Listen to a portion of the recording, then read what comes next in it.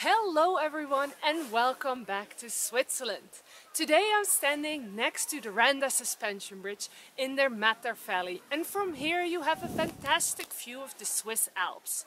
These mountains were formed when two continents on two separate tectonic plates collided. And as they collided, the rocks were squeezed together and pushed into these high mountains. So the collision of continents produces enormous mountains. But as soon as mountains are formed, there are also many forces that break them down again. For example, on Earth's surface, weather conditions such as wind, rain and frost can break down the rocks in smaller pieces.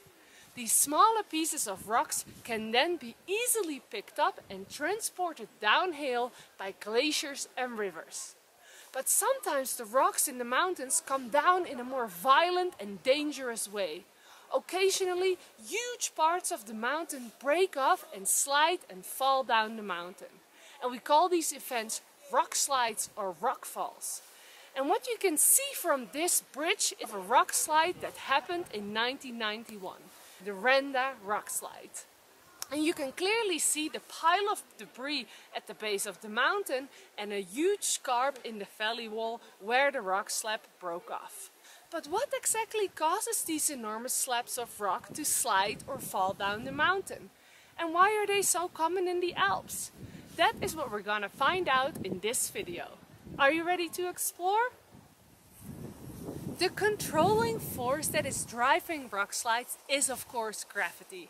We all know what happens when something is slipping out of our hands. Yes, it will fall down. And the exact same thing happens when a piece of rock breaks off the mountain. It will also fall or slide down the mountain. An important factor that influences the generation of rock slides is the steepness of the mountain slopes. You can imagine that the steeper the slope, the easier it is for something to fall or slide off the mountain. And as you can see here in the valley where Randa is located, the slopes of the cliffs are very steep. Now why is that? That is because this area used to be glaciated.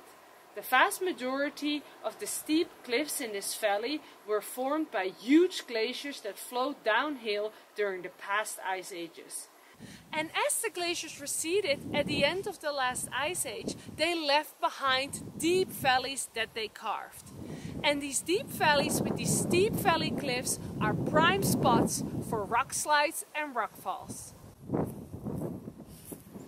But before rocks slide down from a steep valley cliff, something must have weakened the rock so they can break off.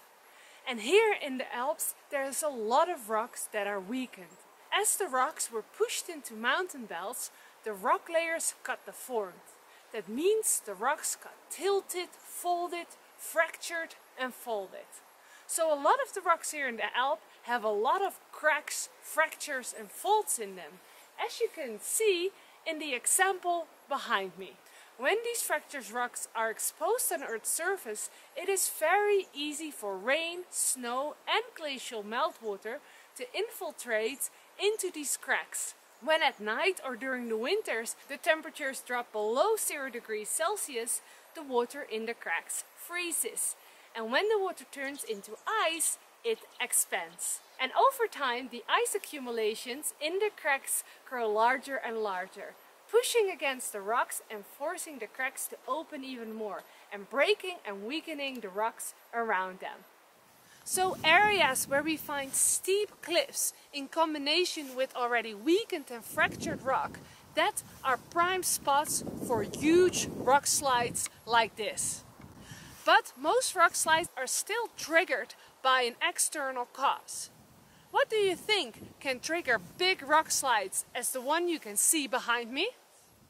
So a lot of rock slides here in the Alps are triggered by intense rainfall, heavy snow melt or earthquakes. The rock slide here in Randa was most likely triggered by an episode of extreme snow melt in the spring of 1991. This extreme amount of meltwater then infiltrated in all the cracks, increasing the pressure and further destabilizing the already weakened rocks.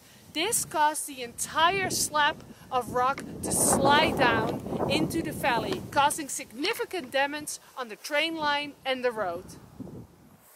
Another very famous rock slide in Switzerland is the rock slide that formed this lake in the Bernese Oberland. And this lake is called the Oeschinensee. Behind me you can see an enormous scarp where a slab of rock slid down the mountain approximately 2,500 years ago. The rockslide deposits at the foot of the hill then blocked this entire valley, after which all the meltwater collected in the lake behind the rockslide deposits. And that is why this beautiful lake formed here in the mountains. Researchers believe that the rockslide was likely triggered by an earthquake. A similarity with the Matter Valley is that also this area was glaciated. And also during the past ice ages, glaciers have formed deep valleys and very steep cliffs that are so prone for landslides. However, you probably noticed that the rockslide scarp look very different. Why is that? That is because the rocks in this area are slightly different. The rocks over here originally formed as horizontal layers on the ocean floor 150 to 140 million years ago. But during the formation of the Alps, these horizontal rock layers were pushed up, folded, twisted and tilted. And now the rock layers are positioned at very steep angles, as you can see over here. And these rock layers are easy to break off and slip down, because in between the rock layers we have points of weakness. So when there is a trigger, for example an earthquake, a big slab can easily break off and slide down the mountain. I want to end this video with a final question. Do you think that in the near future we can expect more or less rock slides and rock falls here in the Alps? Keeping in mind that the Earth is currently experiencing a phase of extreme global warming, I hope you enjoyed learning about rock slides here in the Alps and that you now understand the importance of these dangerous events. Thank you so much for watching, and I hope to see you on my next adventure. If you want to learn more about geology in the meantime, please check out my website. Goodbye!